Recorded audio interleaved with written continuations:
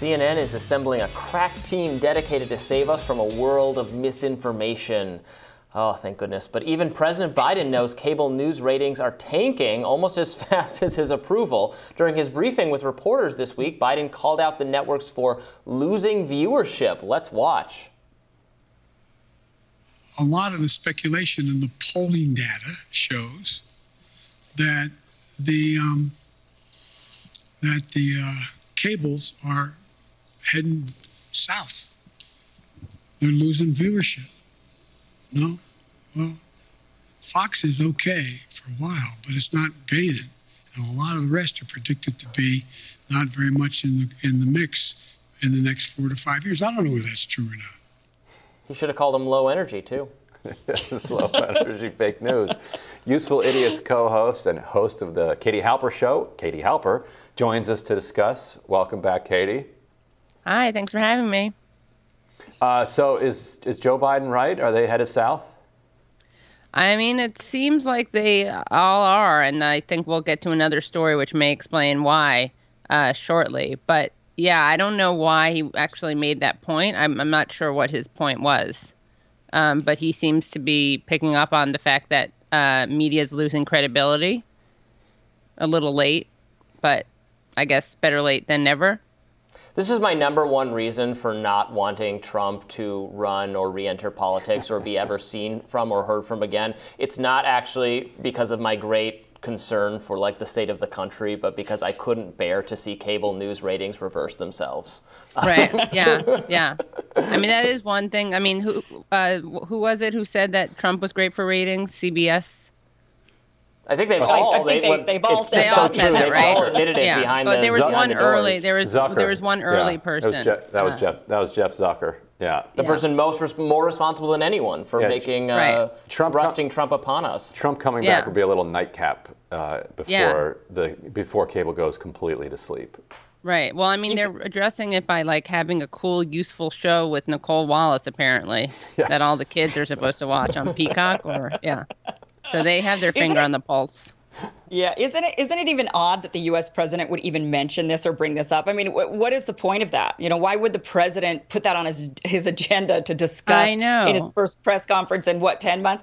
Like, you'd think that there were other pressing things to talk about. I know why he's doing it. He's trying to say we're not it's not just the government that's losing. It's not just the presidency that isn't doing well. The media isn't doing well either. He's trying to kind of. It's all of us with an establishment narrative. Oh, and it's a little mimicking of the former president. I mean, that guy spent 99% of his time talking about the media. Remember his first famous press conference was just a giant fight. You're fake news. Just a giant fight with the media. And so Biden's doing it in his own way, like a halting. Yeah. Like, I don't know if it's true. It must be more fun. I know. Maybe it's more fun to fight with the true. media than with like the members of the other political team because, I don't know, it's just too. What are you going to do? Like, they hate you. They're not going to give you anything you want. It's not fun. Like, it's more combative and entertaining when it's with the media. Right. It was less. I want to give a shout out to Les Moonves. That was who I was thinking of from CBS, who early on gave Trump a shout out for helping the ratings. Who's been Me Too'd into retirement. Yeah, there you go. But no wonder I couldn't remember his name. Go ahead, Kim. Yeah. Sorry. Yeah, I just wanted to mention, first of all, that with Trump, you know, when he did those in his first few months in office and he was pointing out the fake news, I think many of us were very shocked. And I know I was one of those people that I was like, oh, my gosh, he's attacking journalists. What is he doing? You know, this is really awful. And then as time has gone on, I mean, now I'm sitting in a position where I'm like, but he was right. You know, they are like. They do spread a lot of, you know, they are often more propaganda than they are news. And so, you know, there was something to that. But we do have another moment. The attack on journalists comes from Trump in the form of his treatment of Assange, which was then, of course, continued by Joe Biden. So they have that in common also. Their total persecution of Assange and the attack on free press and the First Amendment. But we do have another moment that we want to. Yeah. Well, we do have another moment that we want to play back for you. It looks like Biden was only able to call on an approved list of reporters. Let's take a look at that. Allison Harris, please.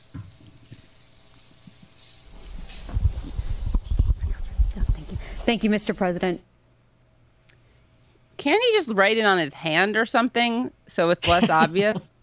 Can he like have Obama used to do that too. Like the approved list is the people in the room, right? Like that's not an. Didn't Trump used to be?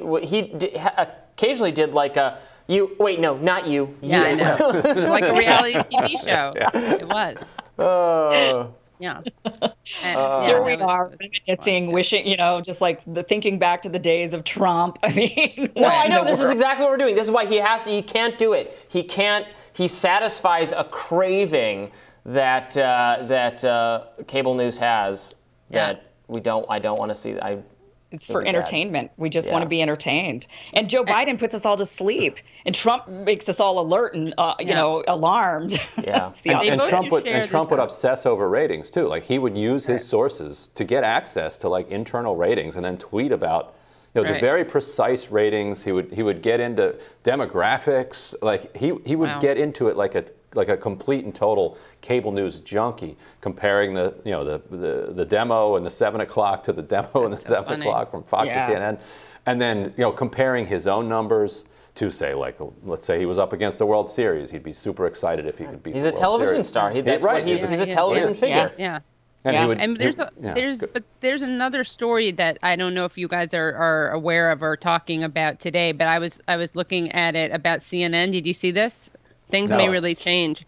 Oh, so CNN is now hiring a position for a basically someone to they're creating a whole beat, a misinformation beat.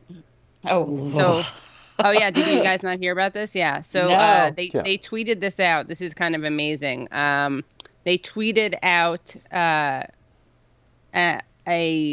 thread. Alex Koppelman tweeted out. I'm hiring 3 people for a new CNN team dedicated to covering misinformation. Thread about the team job starts here. Please feel free to share far and wide. And if you're interested, reach out or apply at links. What do we mean by covering misinformation? Really, it's about covering reality, the uses, abuses, and distortions of it, the people twisting it, and the effect that it has on all of us. We already do a lot of important work on this. We want to do more. So I'm really excited for CNN to cover itself. What should be doing and it's the misinformation. The fact-checking industry or category of journalism has become one of the least reliable or the biggest joke of all. These very selective, and they treat it as if we're taking a break from what we normally do, but this is a fact check. Everyone, pay close attention. This is the important stuff. And then it's some lame or stupid or misleading thing, and it tends to be more partisan and more biased than other aspects of coverage. Yeah, and it's so dangerous because, as you're saying, they present it as objective. It's just based on stats, just based on numbers, right? Just calling balls and strikes. And as always happens, you get to choose what statistics you cite. You get to choose what studies you cite. So they're incredibly ideologically informed. They're incredibly subjective. They're incredibly partisan, as you said. And, Glenn Kessler is such a joke. I mean, how many times has he proved that he has a major bias? I mean, he did this, Lord knows, constantly when Bernie Sanders was in the race. I mean, he couldn't. And I think he's the best fact checker I can think of, actually. Oh, well, that's a terrible, he's the one I like the best. Statement. Yeah, that's a terrible statement. The New York Times used to have an ombudsman, which was an independent person who would only basically write about the New York Times and from a critical kind of adversarial perspective. And one of the deals that you took, if you took the job as the ombudsman, was that you would never work for the New York Times ever in your life, which is important because you don't want the ombudsman kind of sucking up to the editors and then trying to get a job later at the Times. Mm-hmm. When they eliminated that position, they said our readers are going to be our ombudsman. And that works really well. They sort of are, and that's the problem because their readers have a very strong liberal bias. And if the Times publishes something that the readers don't like, they start this hashtag of everybody get rid of your New York Times subscription. And internally, they do reckon with that. And I think that's a micro example of what's happening more broadly of these networks, both propagandizing to their audience, but also being dragged around by the nose by their audience. Yes. That's interesting, yeah. But the question is also how you even know that, how like someone would even, I mean, I guess to be fair, there was that famous example where they engaged in this ridiculous stealth edit in their article about Bernie Sanders, right? They changed the headline so they made it less flattering. They inserted critical passages. They deleted passages that were at all flattering of Sanders. And that was something that originated online, that someone caught that, and they did screenshots and they compared it. And then there was such a loud response to that the public editor, the ombudsman or the public editor had to actually respond and did indeed come down on the side against the New York Times, called out the stealth editing, which is when you make edits without even acknowledging it. You don't even update that any changes were made. So, of course, they had to get rid of that role. I can't believe major publications get away with stealth. They do it all the time. They do. When I get something wrong, I'm required. I have to fix it. I have to put in a humiliating correction. I'm sorry. I'm the biggest moron who's ever lived kind of description. And they don't do that. Or they get caught not doing that all the time. I mean, I think it's a good bet that we all end up on CNN's fake news list. Yeah, seriously. I'm sure I'll be first, but all of us are going to get hit at some point. I think you're already there, Kim. I think, yeah. I think it's good timing on their part that they created this misinformation, disinformation beat after they got rid of Chris Cuomo, because it would have been pretty awkward if they had done it while he was there. It would be good if they would hire somebody independent who would pledge never to work at CNN in the future, who just covered CNN content. They should hire that fired New York Times person. You know what I mean? Not the agenda. The last ombudsman or ombudswoman public editor from the New York Times, because she's free now. She doesn't have a gig, at least at the New York Times. She's at the Washington Post, but the Post has like 5 media critics. They can spare one.